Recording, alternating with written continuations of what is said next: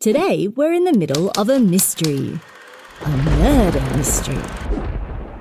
On August 22nd, 1643, Professor Johann Georg Wirsung was shot to death by a Belgian student named Jacques Cambier. Without any obvious motive for the murder, it was speculated in anatomical circles that Wirsung was murdered out of jealousy for his discovery.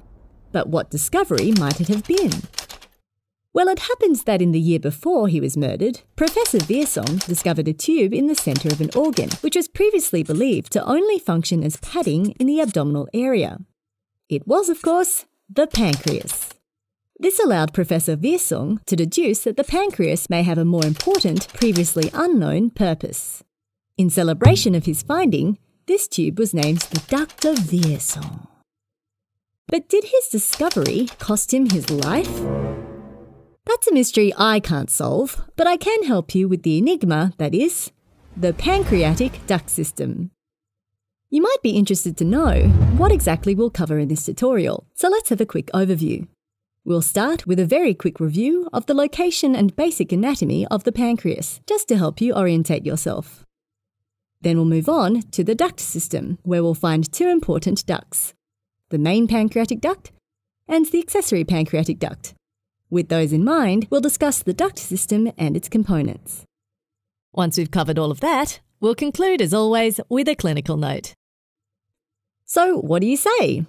Are you ready to untangle the mystery of the pancreatic duct system? Then let's get started with the location and basic anatomy of the pancreas. Okay, so what is the pancreas? Well, despite previous misconceptions, we now know that it's a really important organ of both the digestive and the endocrine systems, meaning it has a dual function. About 80% of its functional tissue is dedicated to producing enzymes essential for digestion, making the pancreas an exocrine organ. The rest of it is dedicated to producing hormones like glucagon and insulin, which also make it an endocrine gland. These hormones are essential in glucose metabolism, which in simpler terms means they help to regulate blood sugar levels. The pancreas is mostly contained in the upper left quadrant of the abdomen. Most of its parts lie posterior to the stomach, which has been removed in this image. In today's tutorial, we'll focus on the pancreas and the part of the small intestine related to it, the duodenum. If you would like to explore the anatomical relations of the pancreas in greater detail, be sure to check out our video on this topic.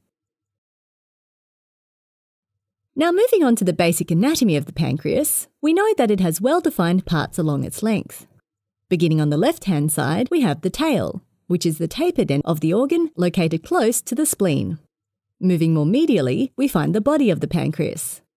This video is not over yet. Continue watching now the full video at kenhub.com. We have lots more videos like this one available to our premium members on our website, not to mention all the fun quizzes, related articles, and atlas sections. So click on the button in the middle to watch the full-length video and master anatomy.